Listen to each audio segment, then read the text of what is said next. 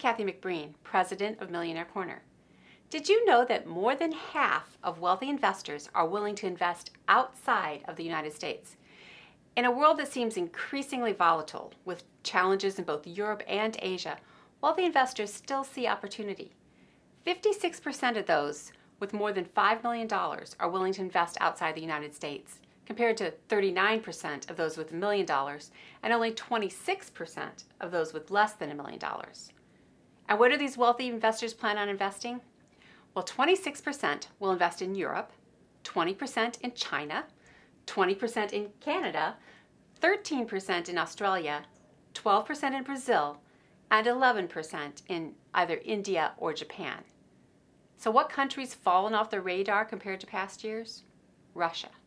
Only 3% of investors are willing to invest there. So if you're thinking about making an international investment, check out our best advisors. This is Kathy McBreen. Thanks for watching.